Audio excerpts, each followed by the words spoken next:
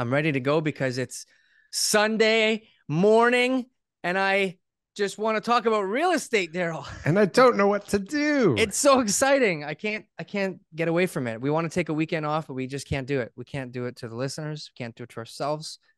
I got to know. Just not fair to anybody if we take a day off. I got to know what you know, Darryl. Tell me. We don't talk as much during the week anymore. You've been busier. I've been busier. So busy, right? We save all the good stuff for the show. I feel like I'm busy doing nothing or getting nowhere, but you're going somewhere, man. 5 out of 6, baby. 5 out of 6.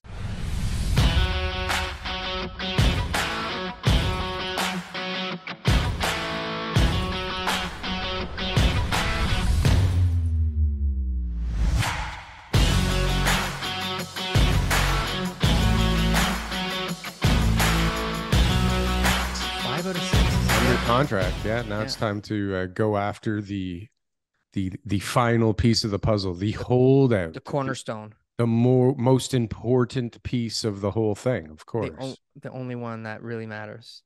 The only one that you know how to sweeten the pot. You know how to make the deal work. You know how to, tickle their fancy. Well, you know that there's the underlying, thing going on in the background that makes it even more exciting and tricky than normal.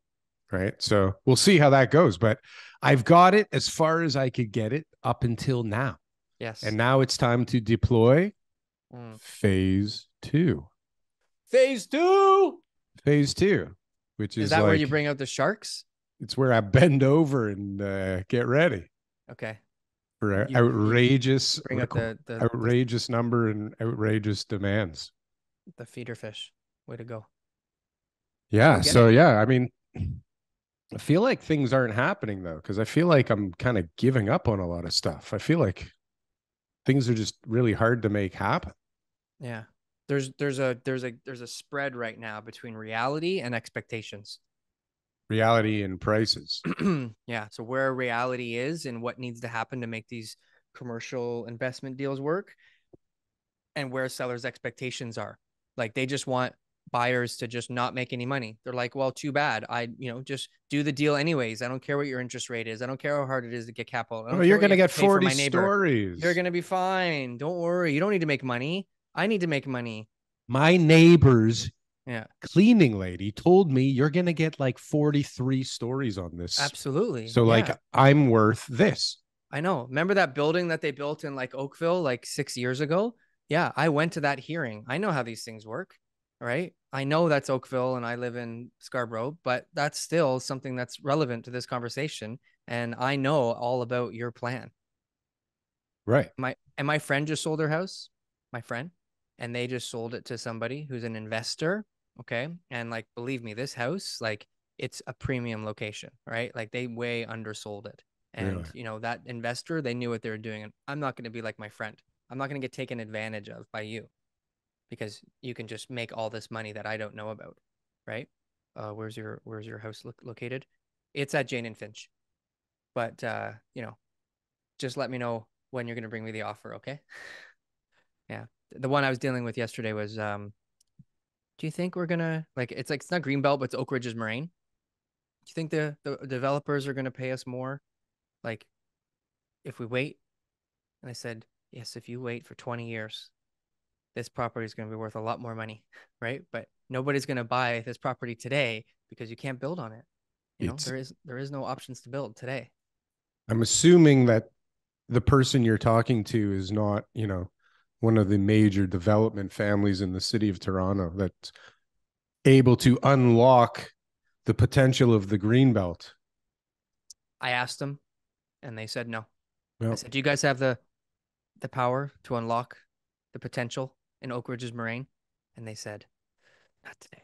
Well, if you want to talk to people that can unlock the potential of things, TK, I even have a surprise for you today. This episode is brought to you by Landlord.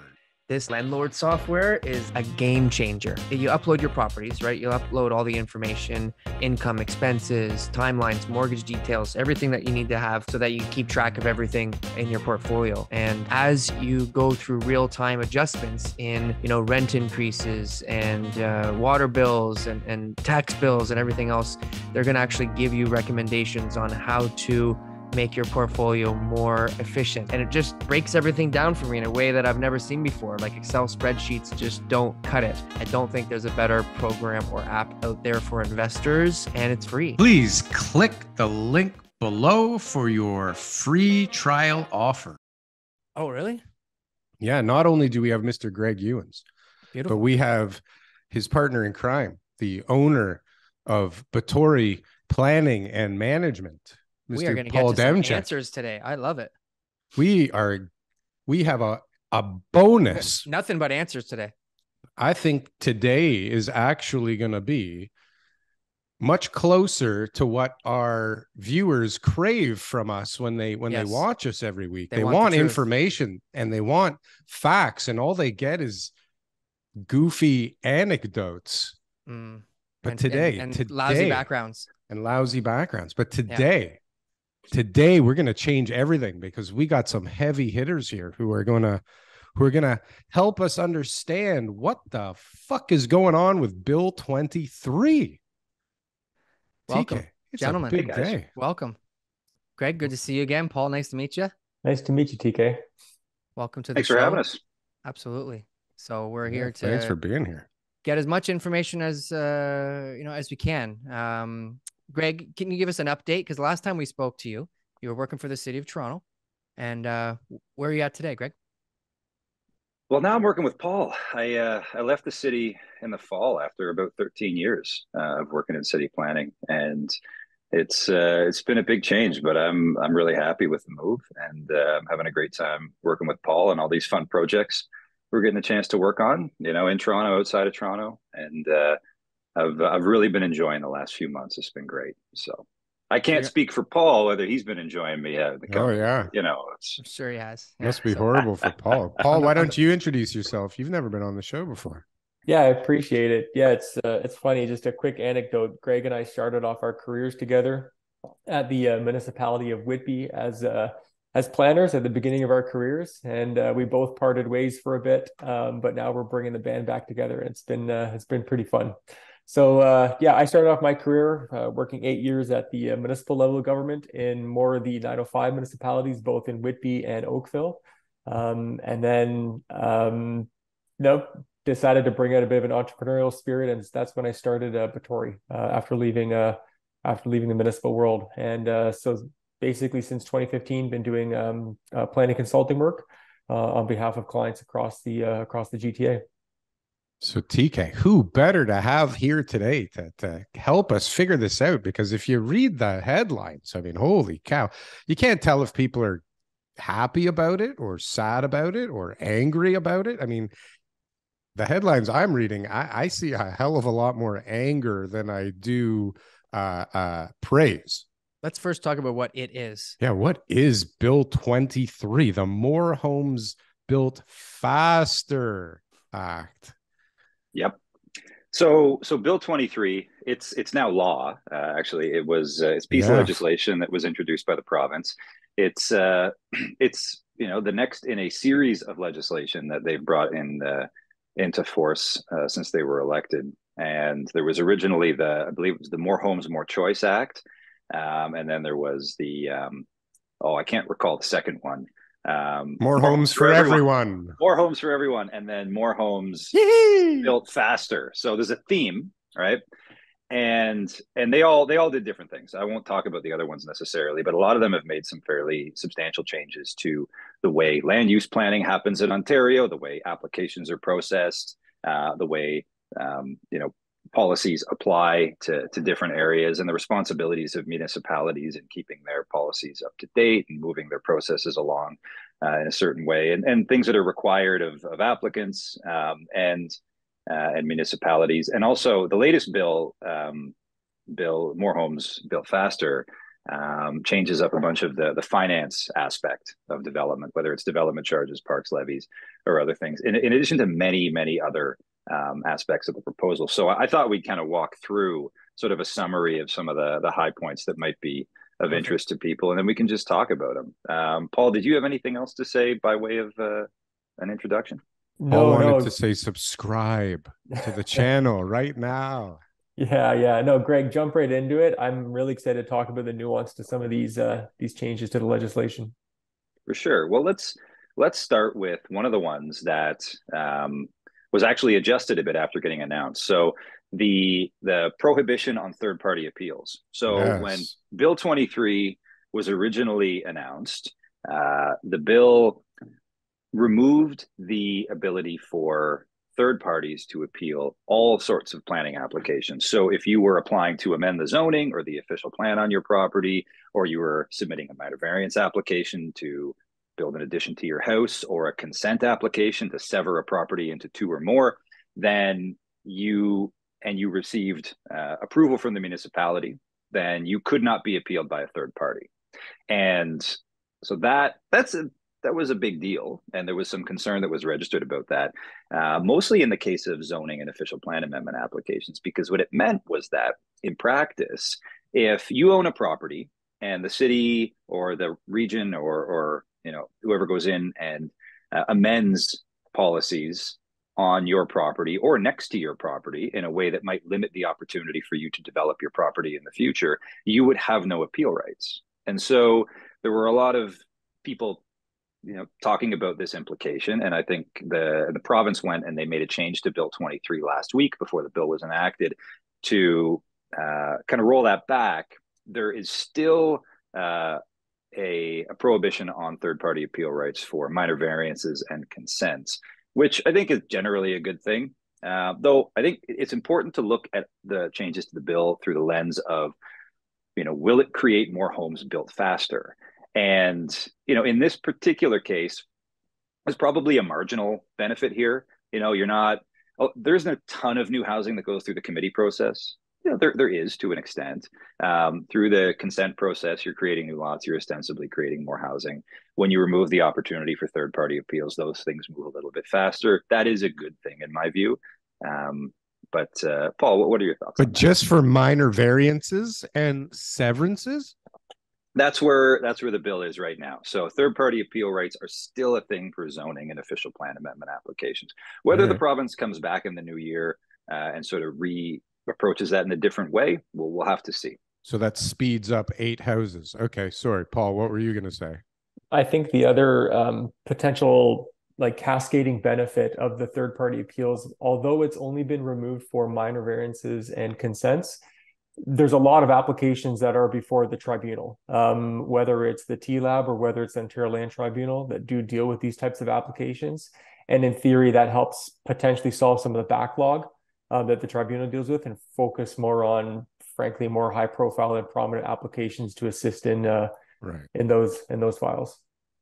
The other thing that I think this does, it's a bit of a psychological barrier for some people that say you want to submit an application for a triplex. You want to build a triplex on your property, you need some variances, and you're worried that your neighbors are going to be pissed off and they might appeal the application. Well, this is no longer a concern. So you might then think, oh, okay, I have more certainty. I'm going to proceed with this application. Again, that's a good thing. So just based on that one policy alone, you feel like this will create, at least quoting Darryl here, 8 more homes, but it's a positive. It's a net growth in the amount of homes being applied for and for the timeline that it would take for them to get approved. Correct?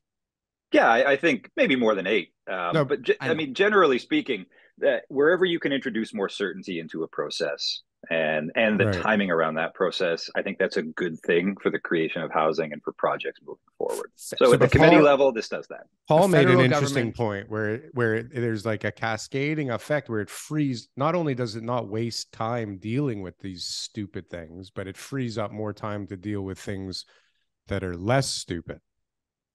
Hopefully. The reason I say that is because the federal government has a history of creating programs and policies that don't work. Right. So, provincially, is this something that could add, the benefit? I mean, based on the title alone, like, does it create more homes faster? And what you're saying is, yeah, it's a positive policy. So that's good to hear. Well, that part of it helps for sure.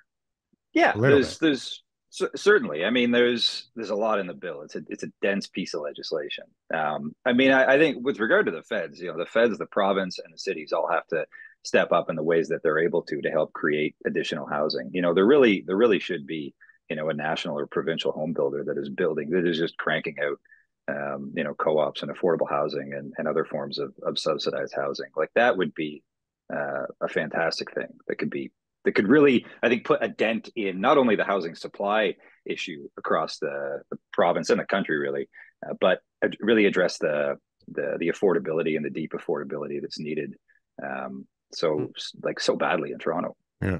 It's also a perfect way to fuck up a great idea. Homelessness and disadvantaged people, all that kind of stuff. It solves a lot of problems work nationwide. Yeah. No, but it should work. But as soon as you throw the government in the mix, it just turns into everything else. He didn't say the government. He said, but nationally approved turns into a fat, bloated profit machine that rapes the government every week. What's wrong with that? Extras. No. I mean, I worked in the government for 13 years. I think I did some reasonable stuff there. And the reality is, there's a lot of people there, that, especially in planning, that crave change and progress. And I think the system is what I find the issue is in a lot of cases. And it's because it is incredibly complicated. There are all sorts of detours and problems that can arise. And I think, a lot of people that have aspirations for, what can happen in housing are stuck, unfortunately, within a system that makes it really hard to realize some of those goals and ambitions. And then there's the political aspects of it as well. I think what you see in this bill is, things like, and maybe this is a good segue onto the next section, which is the 3 units on a lot, where, what the province can do is they can, mandate changes to zoning and policy in municipalities across the province to allow for the creation of more housing as of right. What I mentioned earlier about timing and certainty, that's one of the ways you do it. If you want to see more housing get built, just make it as of right. Allow people to build more housing on properties that exist. And so one of the things that the province did through this act was they're allowing for 3 units on all residential lots, basically everywhere. So where even in areas where right now you can only build a detached house and maybe a basement apartment, you could build a triplex, or you could build a duplex in the front with a unit in the back and a laneway suite or a garden suite. So, and Darryl, I know we've talked about it before, the incremental impact of missing middle housing, but I think it's an important change, not so much for Toronto, because you can already do this in Toronto, because you can build a laneway suite or a garden suite anywhere, and you can have a 2-unit house in the front anywhere in Toronto. But in municipalities that have been reluctant for reasons to updating their zoning bylaws to include more of this kind of housing, could it go further? For sure. You could. Didn't you tell me about a property in Richmond Hill that you severed? Was that you? Or Vaughn? I don't know who I was talking to, but yeah, I was at the Richmond Hill Committee of Adjustment for a severance a couple of weeks ago. Yeah. So, but isn't that kind of out of the ordinary? Like you had mentioned it, like it was like. I mean, I might have just mentioned it because I think it was the first time I'd done anything in Richmond Hill, and it was a fascinating experience. But no, it was a severance in an area with rather large lots, and it was interesting to see, because we're talking about lots that are, I think, 15,000 square feet minimums. And we were proposing to create 2 lots that were, I think, 12,500 square feet. So you could drive by those lots and not really know that there was much of a difference. And yet, unless you were the neighbor. But even could you, that's negligible, right? And so, but that was the concern that came up in front of the committee was, this is going to destabilize the character of the neighborhood. Right. This is going to ruin people's home values. No, it's not.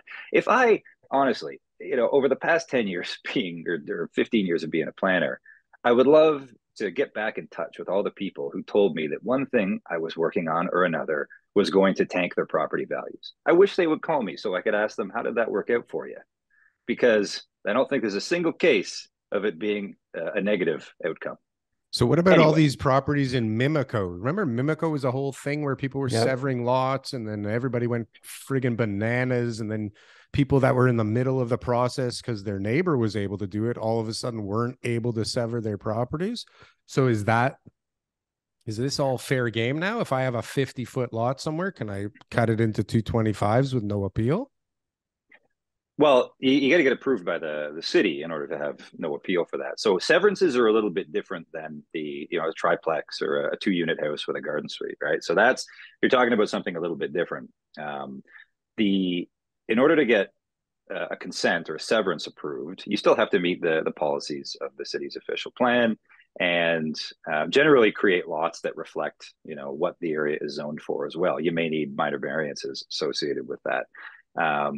But in some areas it may be more possible than in others. Communities are generally reluctant to support severances. People don't like lot splitting. They look at it as a bad thing.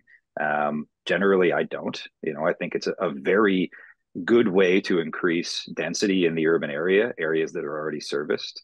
Without getting into the economics of it, I think that's ultimately the way we have to grow is in the cities, in the areas that are already built up. Both because it makes sense from a planning point of view, but it also makes a tremendous amount of sense from a city revenue point of view. If you're allowing people to create incremental units all over the existing city where you don't have to build new pipe services or new roads, you just have to improve things over time. That's a lot easier on your budget. You effectively increase the amount of tax revenue that you're collecting because there is more units in an area without necessarily having to increase the tax rate, which nobody likes. So, which is why it doesn't happen terribly often. And, you could argue why we're in a situation we're in now in terms of funding, things that cities need to continue to operate. Anyway, I'll stop. I have a question for Paul, actually, just on, like you said, the entrepreneurial side. So like the people, like your clients, the people who are coming to you right now, like what are the typical situations that you're facing, right, with these changes? Is it more optimism? Are they pessimistic because prices are coming down? Like what's sort of the overall tone that your clients have right now? That's a funny question. So when I remember when the original Bill 23 legislation was first proposed, I remember that afternoon I missed 35 phone calls from clients, being realtors, being developers, custom home builders. So the spectrum of excitement, I would suggest, is across the board, right? It's not only excitement about, obviously, the real estate market is taking a bit of a hit recently.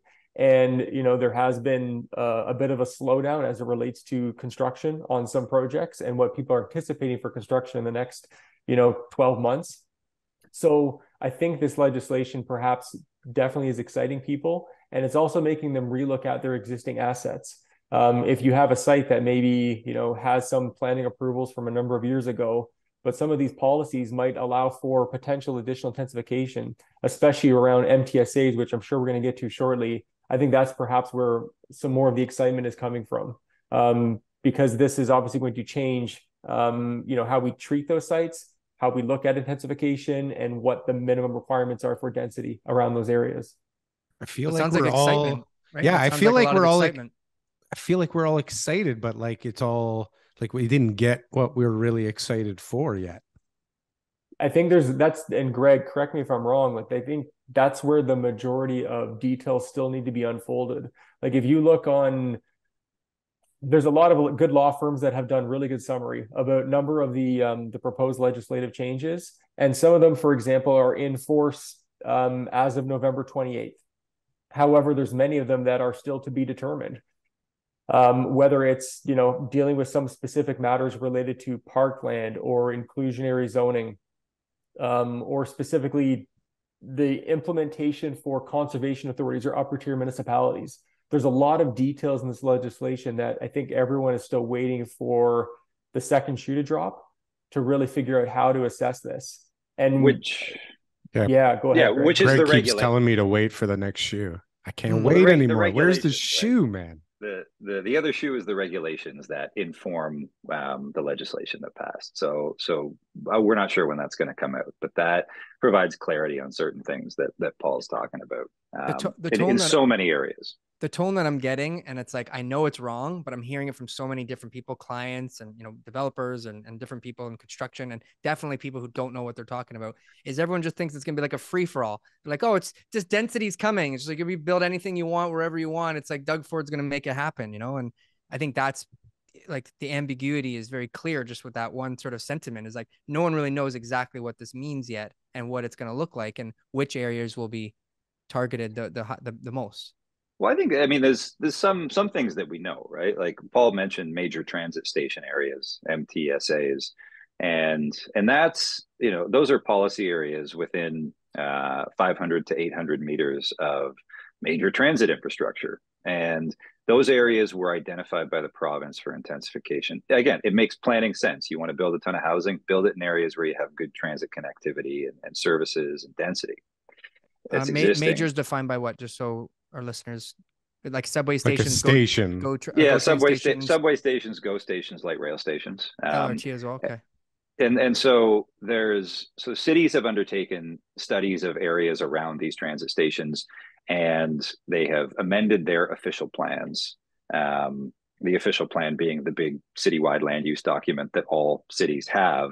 It's a step above the zoning bylaw. I think I've talked about official plans on the show last time I was here. But anyway, they've amended the policies that allow for development around these major transit station areas, or they've recommended amendments. And so those amendments go to the Minister of Municipal Affairs and Housing.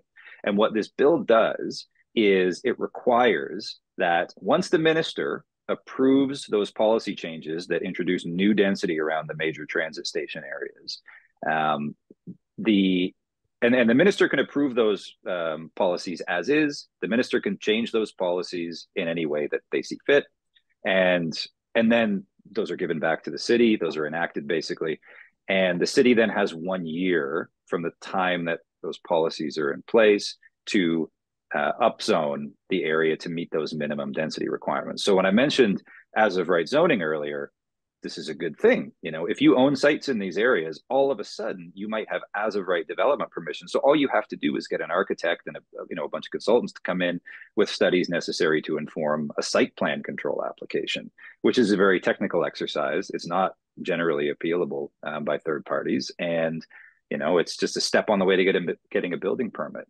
Happens much faster. So that's a good thing. That will help the creation of housing in major transit station areas.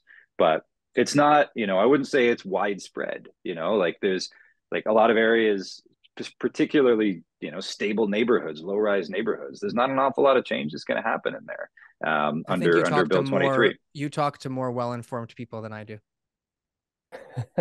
You're having conversations with people who are reading. My people are just reading the headlines. They're saying, "Look, I heard there's more density. All right, I don't know. I'm going to do 4 stories, and I'm in a semi in Leslieville, right? Like that's just how people are, right? Is they hear this.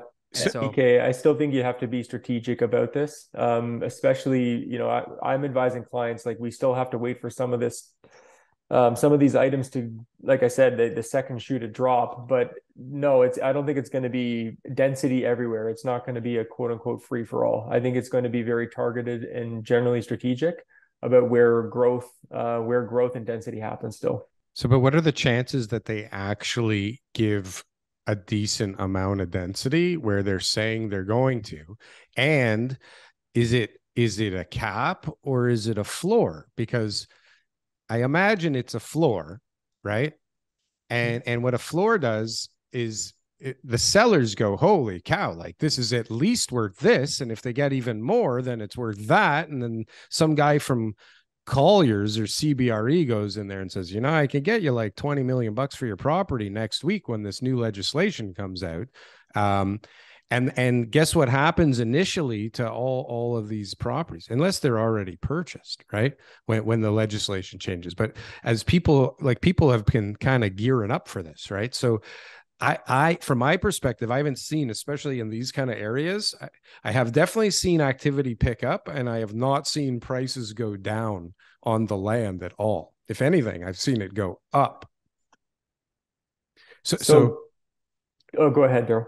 Well, I mean, it may help us get some more houses on the market, but is part of the legislation supposed to be affordable, or did we throw affordable out the window when we created the word attainable? Well, so that definition of attainable, at least from my read on it, there's still a lot to be determined on that. They've provided I'll call it again, the draft of the legislation, but the devil is still in the details. I think the category of attainable housing, they've created the framework for it to be there, but it's to be defined in future regulations. But if you buy something where the prices have gone up. Now you have to get more density in order for the project to make sense, and so that you can sell it, make a profit, and kind of be near market conditions at that point in time. Like everything just kind of, I feel like what's the chances really that they're going to go, okay, you know what? It's near a subway station, like at least 40 stories, right? They're not.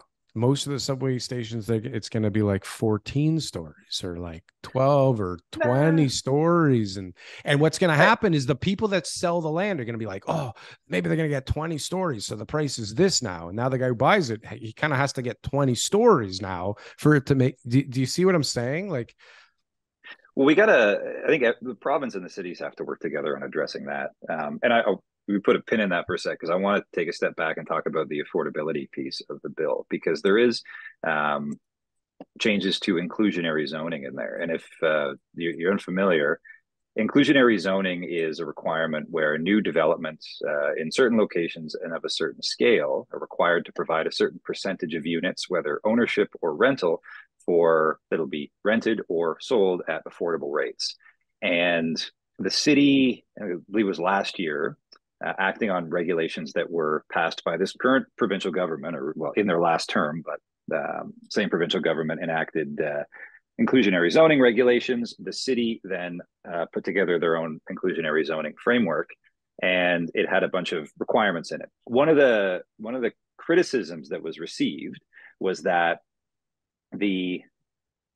in order to pay for the additional affordable units that were required in development, there was no additional density, additional height, additional, any bonusing that was introduced. And so the idea was that it would really come out of the cost of the market units, making market units more expensive to subsidize a percentage, whether, it was 5, 6, 7% of units within the development as being affordable. And the depth of affordability was something that was prescribed as well, whether it was 80% or 60%. So, and there were a number of different market areas that the city identified for where this would apply. In any event, without getting into details, the Bill 23 effectively changed that to maintain inclusionary zoning, which is objectively a good thing, but put a 5% cap on the number of units that are to be provided, and cap the affordability at a maximum of 80% market or AMR, average market rent, as the case may be. So that, introduces, I think, a little bit, more certainty into the inclusionary zoning framework. I mean, Paul, you've had a couple of files where it's been an implication kind of before I came on board. What are your thoughts on the changes to IZ? Yeah, I think it definitely is intended to provide a bit more certainty to the obviously financial cost for a project. There, to your point though, Greg, I mean, depending on where you're located, if it's an MTSA, perhaps you're getting some more density, but on some of these sites, in certain neighborhoods, you're not necessarily getting more density. You might still be the existing guidelines that pertain in that neighborhood might still apply. I know there's been fear that this inclusionary zoning piece and affordable housing piece is going to be completely taken away by this current government. I'm not explicitly seeing that, at least from my read of the legislation.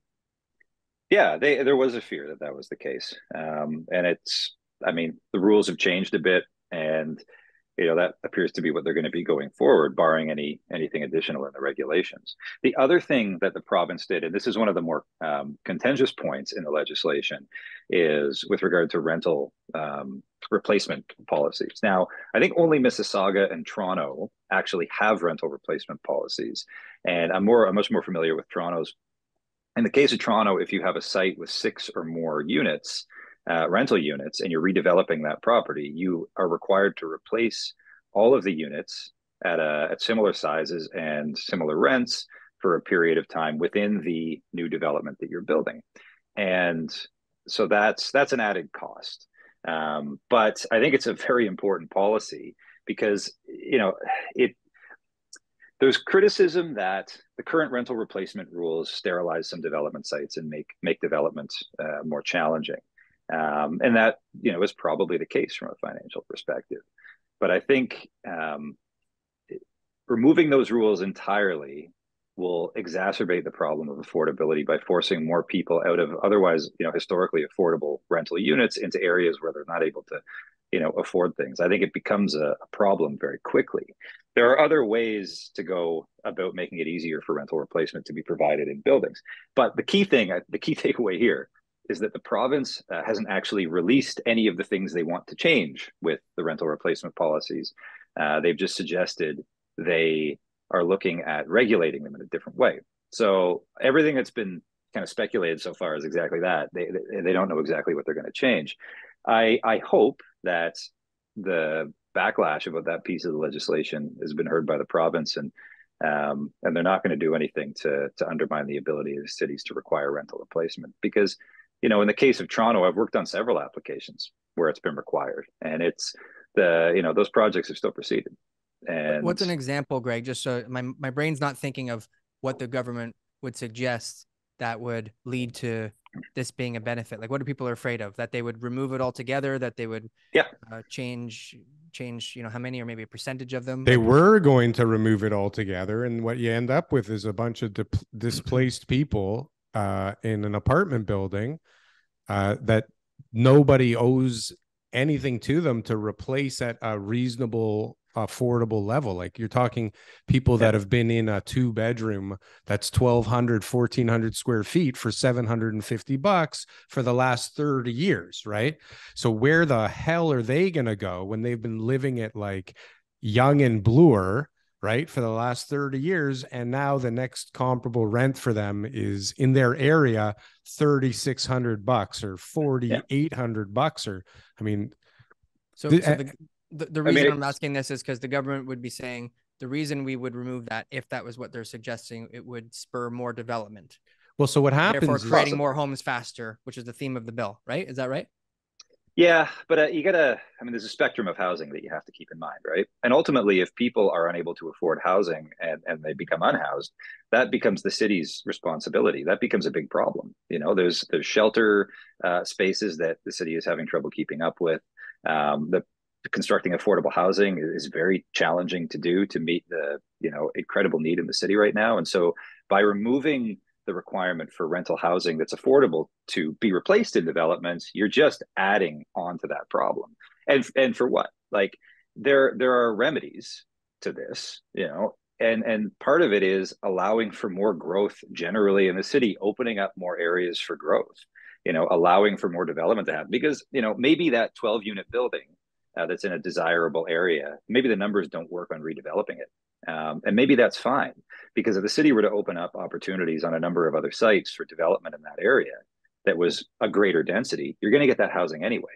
The other thing that the province could consider doing is offsetting the cost of market units constructed in rental replacement buildings, where you're replacing X amount of units, you get credited for the development charges for your market units, and that helps offset the cost. Those are things that can happen. Wouldn't the same argument be used though, like rent control, right? Like rent control, they're saying, well, if people can just raise the rents to whatever they want, then it's going to give all these people who are in these buildings the inability to pay their rent, but it's going to create more supply, which overall is going to bring down the market price of renting, right? So isn't this that same argument where technically removing rental replacement, you could actually spur 2 times more, units that would be built over the next 30 years, which would then bring down the rental market for everybody long-term?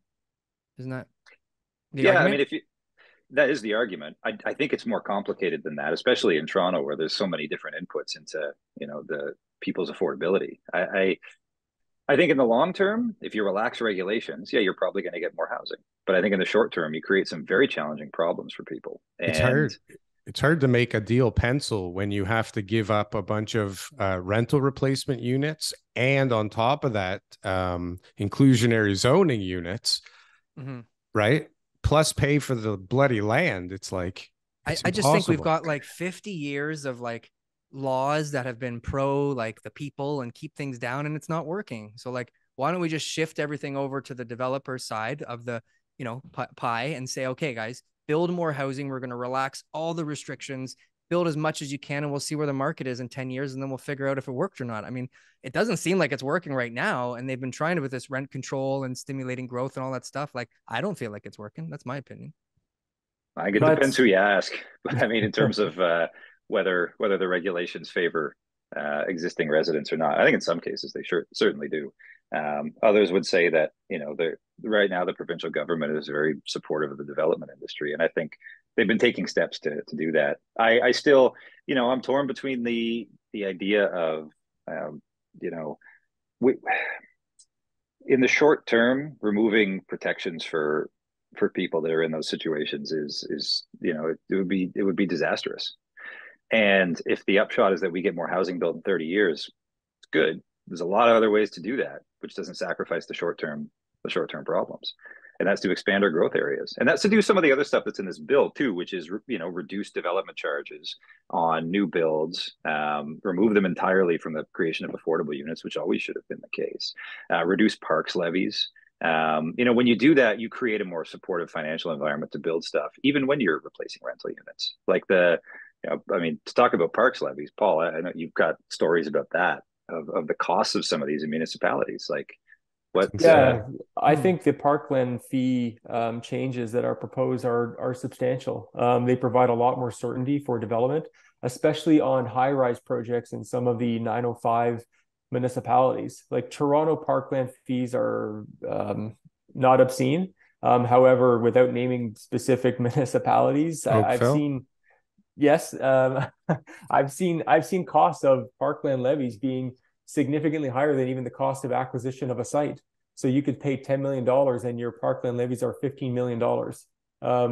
It's substantial, and it ruins pro formas. It ruins potential for developing these lands. So when it's unfortunate because you see the media and the pushback that we've seen from even some municipalities saying, you're taking billions of dollars out of our coffers by reducing these parkland levies. And I think about it objectively, and I'm like, I don't know if you would get those units built anyway under your current parkland fees, number one.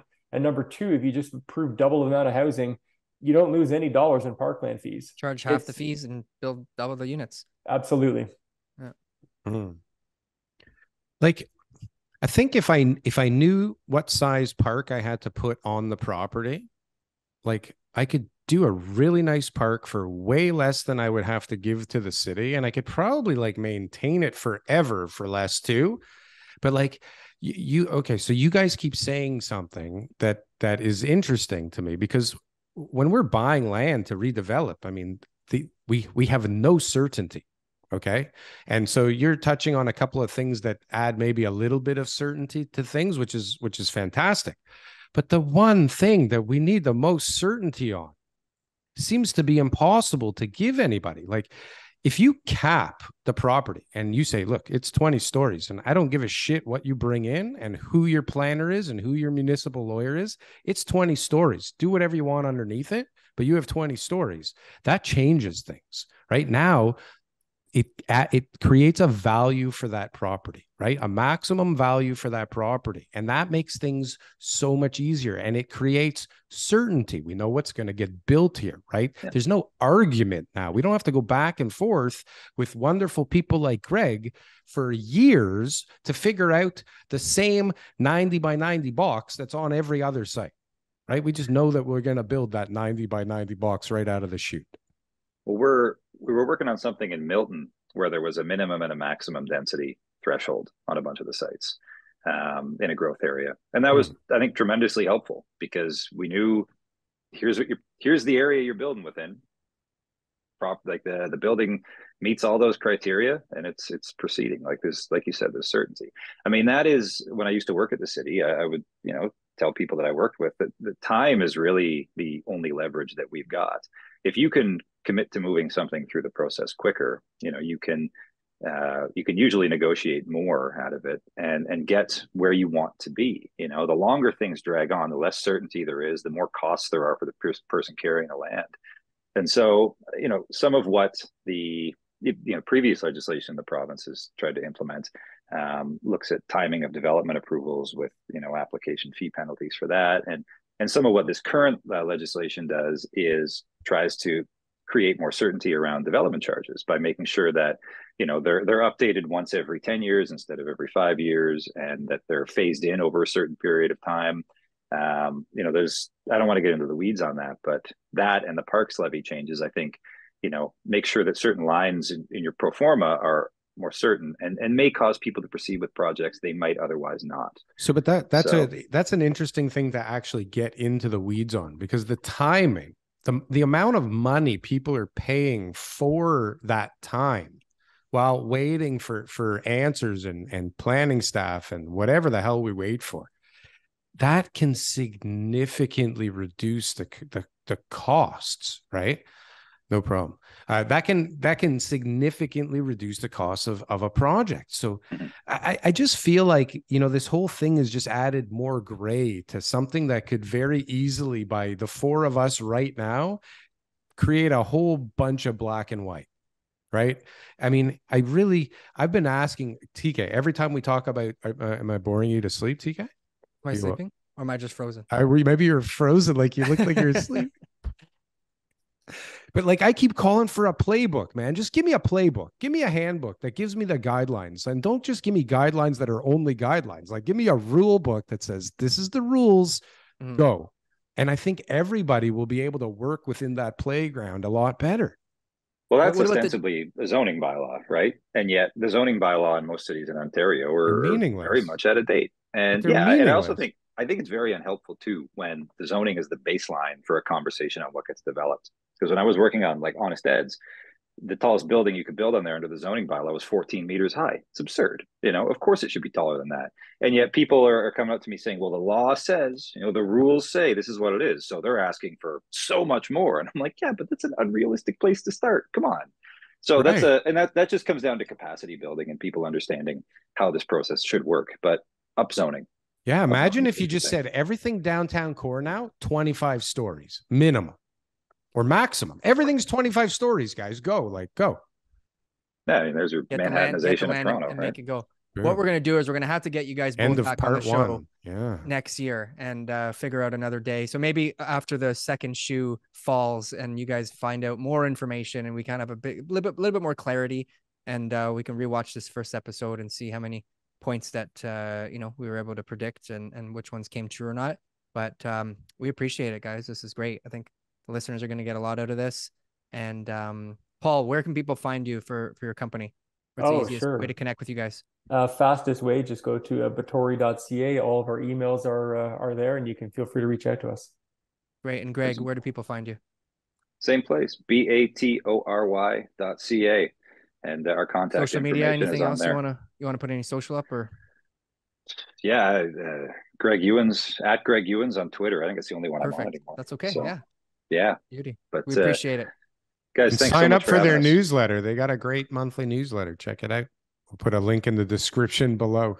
Thank you, Darryl. Appreciate that. Thank you, guys. All right. We'll talk soon. Appreciate your time. Here's everyone. Enjoy the day. Take care. Thanks, guys.